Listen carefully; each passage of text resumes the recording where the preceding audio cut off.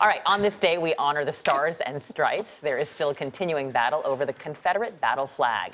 Since the church massacre in Charleston, South Carolina, many people around the country have called for banning the flag from public grounds. Yet it remains a central artifact of American history, as Chip Reid reports.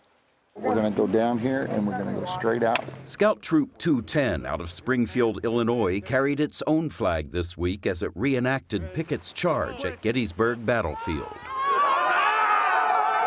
But the battle flag that the Confederate Army carried 152 years ago today is not hard to find here. In a Gettysburg shop, you can even find it on a bikini.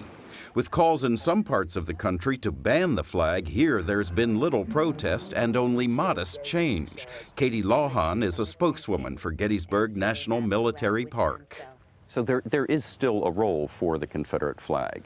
We feel strongly there will always be a role for the Confederate flag at Gettysburg, in our museum exhibits, on monuments.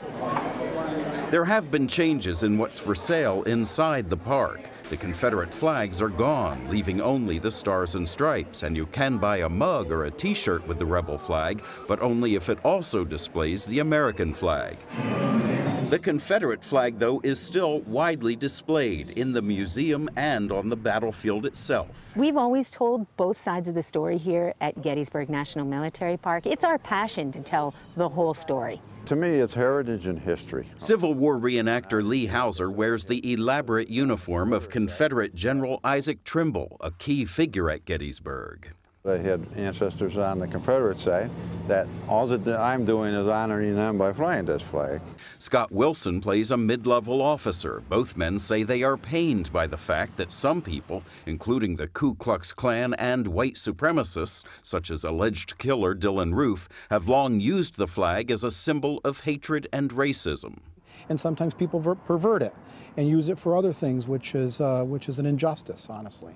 If I could take that flag away from the KKK, I would tomorrow, in a heartbeat. But I can't, freedom of speech, you know? But they say here at Gettysburg that flag is an important part of an educational experience intended to inspire Americans to learn about their past.